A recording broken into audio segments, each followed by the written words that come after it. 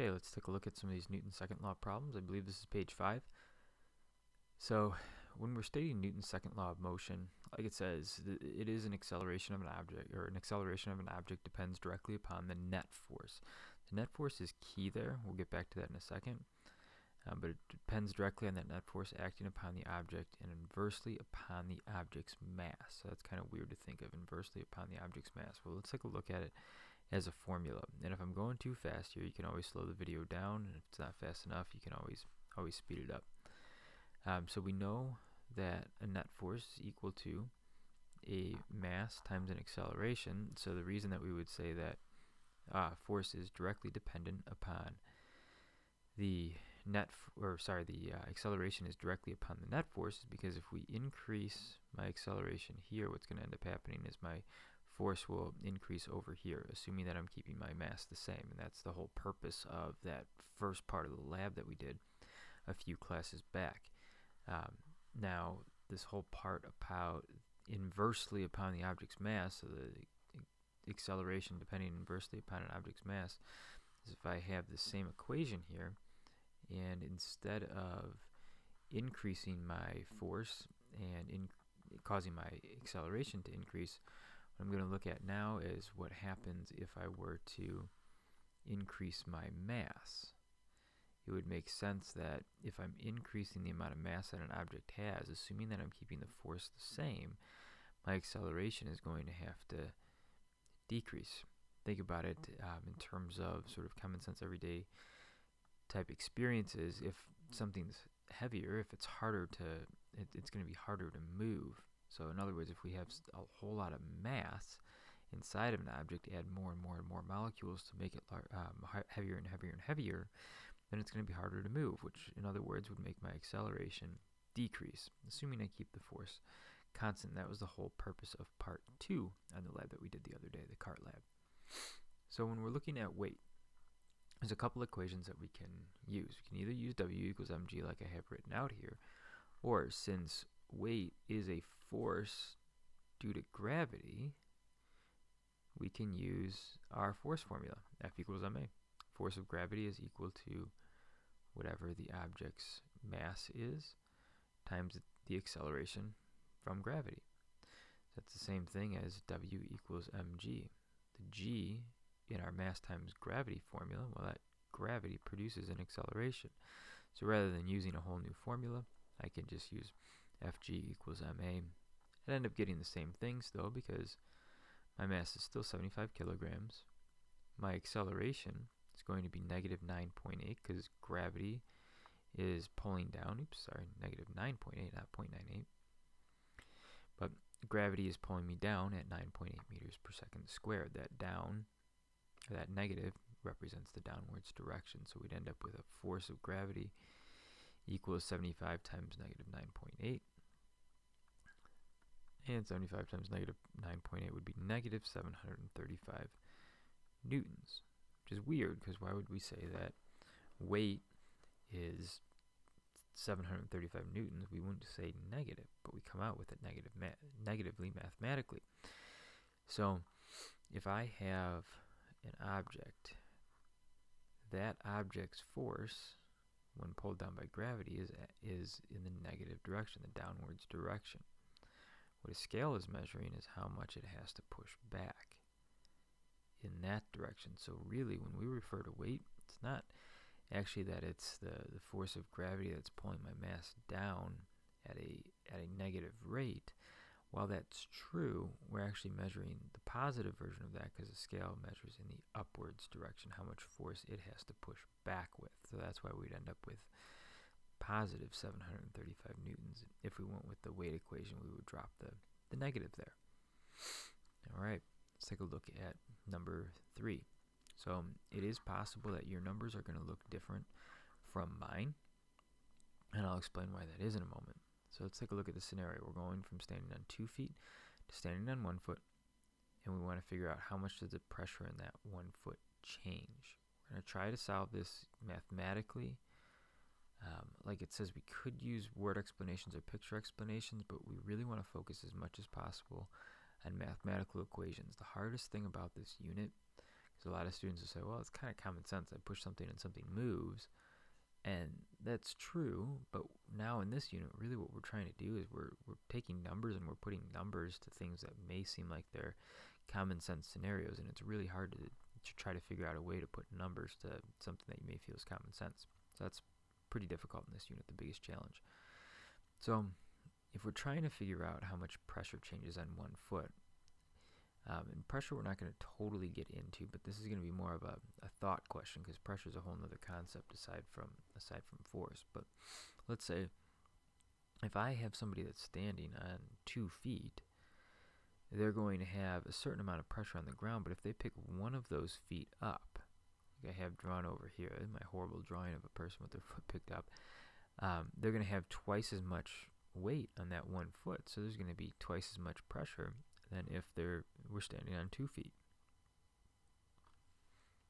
Mathematically, force is not the same as pressure, but we're going to kind of use it just to model pressure in this case. Really what pressure is force divided by an area. So let's say I've got a person that weighs 100 kilograms. We know gravity's pulling them down at 9.8 meters per second squared. That person would weigh 980 newtons. Now, if the person were standing on 2 feet, if they weighed 980 newtons, then that means that they're going to have 490 newtons of force on 1 foot and 490 on the other, equating to a total of 980. Now, if that person is 980 newtons, and they're standing on 1 foot, all 980 of those newtons are acting on that 1 foot. So how much does the pressure change? It doubles. It increases, right? From 490 newtons per foot to now 980 newtons per foot. The other foot doesn't have any force acting on it at all, or what they say in this problem is pressure, which is a little bit of a different story, which we'll get into another time. Alright, so number 4 doesn't give us any numbers, which is really difficult to solve this problem if we're not given any numbers. So let's see how to attack a problem like this. It says if we want to double the acceleration in an object, what do we have to do to its force? Alright, so anytime we see one of these problems where we have like these hypothetical questions where we have if, anytime we see a relationship like double or triple or cut in half or quadruple, reduced to 1/4, all those are pretty good indicators that we're going to set up 2 formulas to solve for what's happening. Alright, so again, a couple keywords here. If, double the acceleration in an object, what do you need? Like that's another good indicator that we're going to do a problem like the one that we're going to do here. So if we want to double the acceleration in an object, what do we need to do for the force? Alright, so we know that we're dealing with forces. We know that we're dealing with acceleration. So the formula that relates those together is F equals ma. Alright, so if I try to solve directly and just use one formula, F equals ma, I'm going to run into some problems here. Because what I'm going to end up seeing is the only thing that I have, the only thing that's even semi a number is double. And really even that doesn't tell me much. So right now I don't have any force, any mass, or any acceleration, but I'm still going to use this formula, which is hard. So how is that possible that we can do that then without all these other numbers? Well, we can make some numbers up, which I know sounds really strange, but as long as we make some numbers up here that are easy and manageable for us to deal with, you could use something else like fractions or decimals, but it makes sense to just sort of pick nice easy numbers to multiply and divide. Well, as long as we follow the relationship here and set up a second equation, we can look at these two equations in relation to one another and see what happens to a force, a mass, and acceleration anytime we're using this formula for any of those kind of problems. So if we want to double the acceleration, so what I did here is I'm using the force equation because again it relates F, M, and A for me. I'm doing the same thing over here, but I'm doing a before and after scenario. So this is like before I were to double the acceleration, and this would be like after I double the acceleration, what happens. So I can pick some numbers. Doesn't tell me anything about my mass, but what I'm going to be doing is dividing one of these equations by the other one anyway. So when I pick a mass, and I divide it by itself, it's not gonna give us anything. So we can pick any mass that we want. Doesn't tell me in the problem to increase or decrease my mass, so I'm going to assume if this was an experiment that I was doing, I'm not going to change the object that I'm experimenting with, so it makes sense that its mass would stay the same. So this would be like before I double the acceleration, this would be after I double the acceleration. The mass is still the same for that object. Then it asks me, I want to double the acceleration. What do I have to do to the force? Well, I'm going to double my acceleration. So I'm going to pick any number here. I chose 2. You could go with literally whatever number you want. Keep it reasonable, and then as long as I follow this, I'm in good shape. So I'm going to take my 2 and I'm going to double it, which is why I have 4 over there. You could have started with 2 million here and 4 million over here. You could have started with 0.5 and 1.0 over here. But we just want to stick with numbers that are nice and easy to deal with. So then it asks me, what do I need to do the force? Well, now I've got m times a, so I can find f, which is 100 times 2, which would be 200 newtons, which is weird because this number doesn't mean anything to me by itself. It's not until I get to the other side that it actually does. So then, doubled my acceleration, 4. 100 times 4 gives me 400. It's weird as this number doesn't tell me anything. So you may be thinking, well, why did we do this if this number doesn't tell me anything and this number doesn't tell me anything? Because it's the comparison between the two that matters. You know, what do we need to do for the force? Well, if I go from a force of 200 to a force of 400, it means that I'm doubling my force. So how to finish off the problem, this again not being an answer and this not again being an answer, what we want to do is look at the relationship between the two of them. So in order to do that, we would say, is this an increasing or a decreasing relationship? So it looks like it's increasing. So then we would take the larger number divided by the smaller number every single time. If I went from this side to this side, it would be a decrease, but in this case, we're looking at it from 200 up to 400. So it's an increase.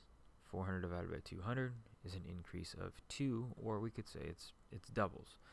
So there's a whole bunch of ways that we could say this. We would just say it's an increase of 2, it's a twofold difference. We would have to double the force, increase the force by 2 times or by a factor of 2. A whole bunch of ways we could say that, as long as we're getting the point across that we'd need to double the force somehow to double the acceleration. And that should make sense in relation to real life.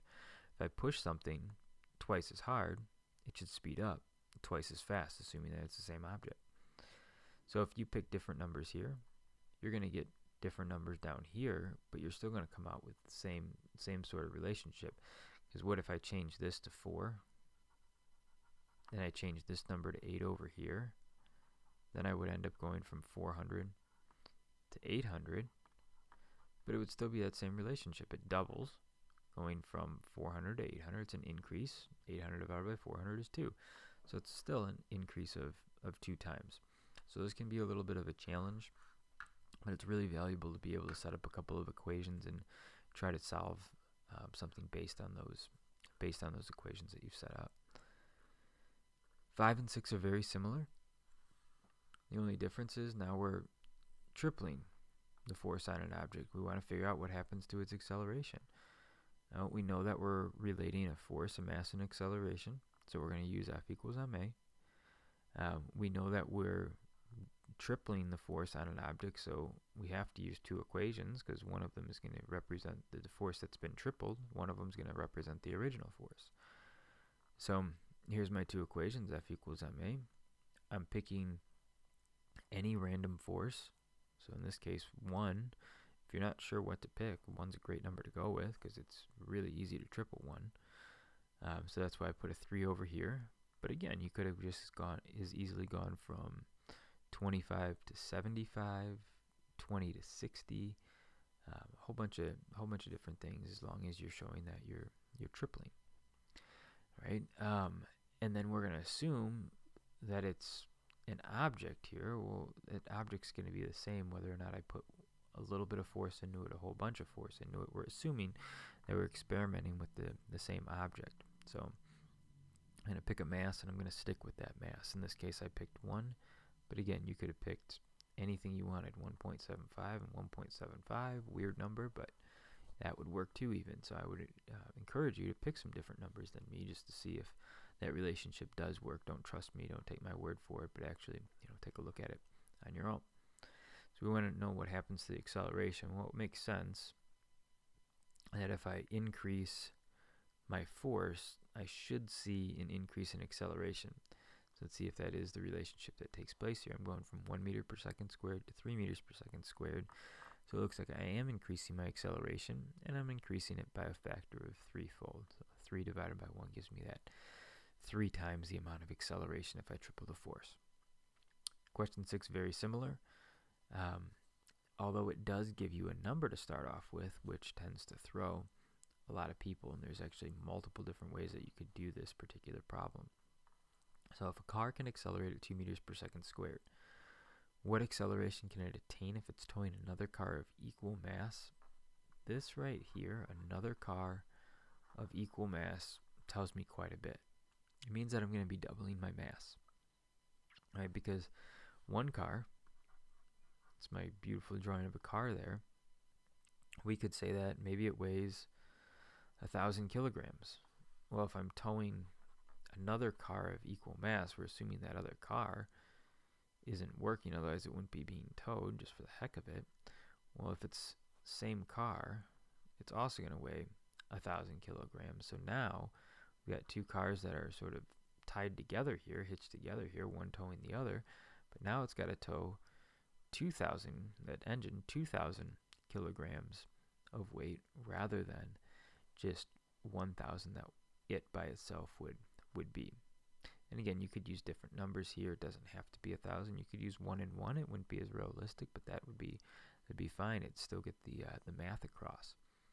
So we know that we are going to be relating acceleration, mass, and force. So we're going to use F equals ma to do that. The first way to solve this problem, we could say, well, I know my acceleration, so I'm going to use the actual acceleration that they give me here, and that's totally fine. We're going to make up our mass, and we're going to see what our force is based on that. So it's a force of 2,000 newtons in my little situation here. When we know that the force of an engine, it's not going to randomly increase or decrease based on how much mass I'm pulling. We're going to assume that the engine here is maxed out on the amount of force it can give. So if it's the same car, whether or not it's just driving on its own or it's towing another car, it's still going to be able to put out the same amount of force. So we're going to assume if we solve for 2,000 newtons here, we got to start with 2,000 over here. Right. Mass of 2 cars we already figured out. Because we went with 1,000 kilograms over here, we have to go with 2,000 kilograms here, because again, it's pulling a car of equal mass, so it's doubled its own mass. And now we're solving for an acceleration. We got a force, we got a mass times an acceleration. Well, how do I get a by itself? Divide by 2,000. If I did it to one side, do it to the other, I end up with a equals 1 meter per second squared. So in other words, it's now going to have an acceleration of 1 meters per second squared if I double its mass. Other way that we could have done this. All right, I'm actually going to write it down here because I'm running out of room up there. But we could do this a second time around and say, you know what? Let's leave this till the very end. So if a car can accelerate at this many meters per second, what acceleration can it attain if it's towing another car of equal mass? Forget about this and reference it in the very end. Let me show you what I mean. So we know that we're going to be dealing with a before and after scenario. So I'm going to set up 2 of my force equations. My car can accelerate at this.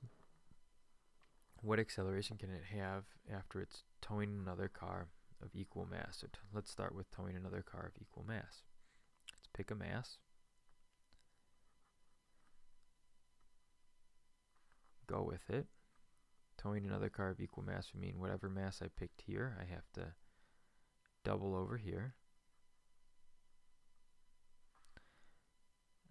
I don't know what the force is, but again, I can assume that the thing that's causing this car to drive forward, whether or not it's driving on its own or pulling another car, is its engine. and that engine is not going to change the amount of force it can produce. So let's just pick a force that the car is going to be driving with and keep it the same, and then see what happens to my acceleration. So if I want to get a by itself over on this side, I need to divide by 2. Of course, algebra rules. If I do it to one side, I got to do it to the other. So I end up with a equals 5. Doesn't tell me a whole lot quite yet. Let's go on the other side, get a by itself. Well, in this case, divide by 1, not a. 10 divided by 1 here doesn't change anything. This cancels. We're left with a equals 10. So how can I say that we can leave this 2 meters per second to the end? Well, it's because it's just like any other problem here, where I look at this and I say, well, my acceleration, it looks like it decreases. Going from this side to this side is a decrease of 2 times. So it goes down 2 times, or in other words, gets cut in half. Well, now if I look at what the car can accelerate it to begin with was 2 meters per second squared, and my math is telling me that I have to cut it in half if I double the mass, which is what I'm doing if I'm adding another car. Well, cutting any acceleration in half would work out here. It happens that the acceleration that I have to begin with is 2 meters per second squared, so I cut that in half, and I'm going to get 1 meter per second squared. So this way might be a little bit more of a roundabout way about doing things, but it may make more sense depending on who you are. So you got a couple of different ways to solve that. All right, either way you end up with 1 meter per second squared. And then 7 is actually kind of easy compared to all the rest of these problems that we've been doing, because it gives me some numbers. I don't have to make them up. I don't have to look for any funky relationships. It's just done. So we've got a student that gets fed up with physics, checks a physics textbook. We know that a textbook weighs 15 newtons, or has a force of 15 newtons. We know that it accelerates at 12.5 meters per second squared, so we can figure out what the mass is. And so the textbook weighs 15 newtons. Well, that would be if it were sitting on the ground or sitting on the desk. The reason that I can say it weighs 15 newtons is because weight, remember, is from the force of gravity. So the force of gravity equals 15 newtons. So that's what I'm doing over here. I'm plugging in 15 newtons, which is the force of gravity, into force. I don't know the mass of my textbook. That's the whole purpose of doing this particular problem. And we do know the acceleration that a student is throwing this at is 12.5 meters per second squared. I'll get m by itself. If it's multiplied by 12.5 here, it's got to be divided by it. If I do it to one side, I've got to do it to the other. And I'm left with mass equals 1.2 kilograms here. All right, so that is page 5. Hope that helped make sense of things a little bit more. I'll take a look at page 6 next.